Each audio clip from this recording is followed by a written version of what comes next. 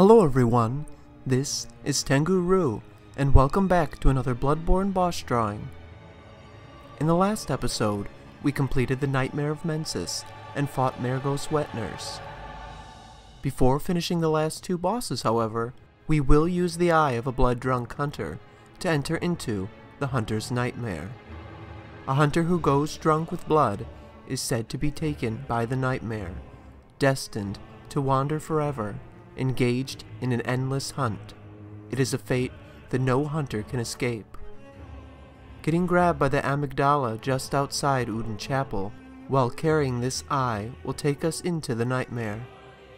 This twisted version of the cathedral ward is filled with crazed hunters, and even the beasts that reside here proceed with caution.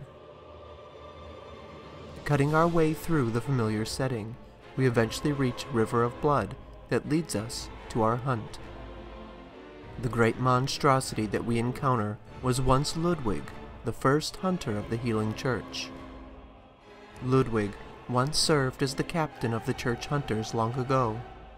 He would ride out to lead his hunters through Yarnum to keep the beasts at bay, and his return to the great cathedral would signal the end of the hunt.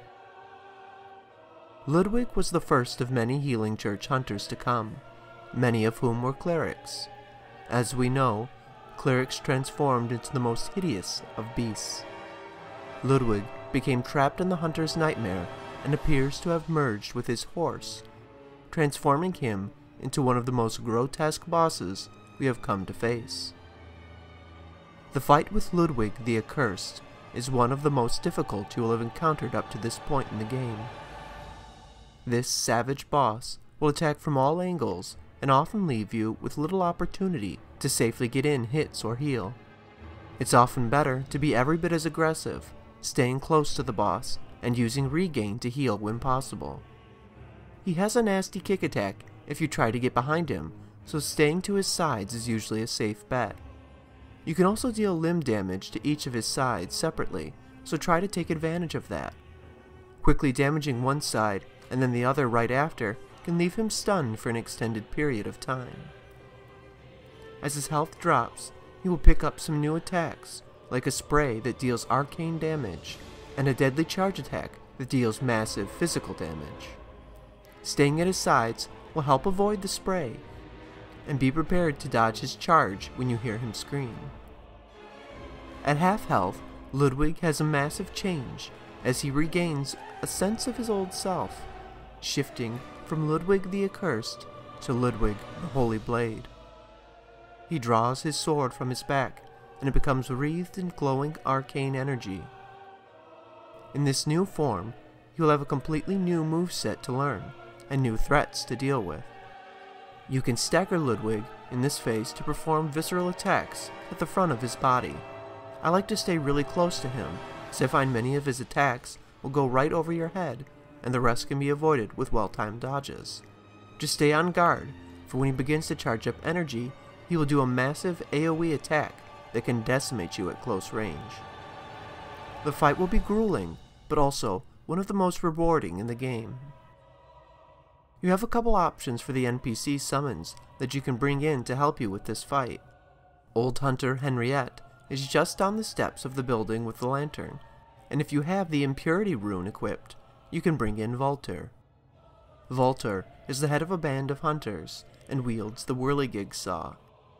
This weapon is extremely effective against this boss, and Volter's help can make a world of difference here. There are a lot of new weapons that become available in the Hunter's Nightmare, and it's impossible to fit them all in. I decided to add Volter to the drawing so I could show an extra weapon and meet the many requests I received for the whirligig saw.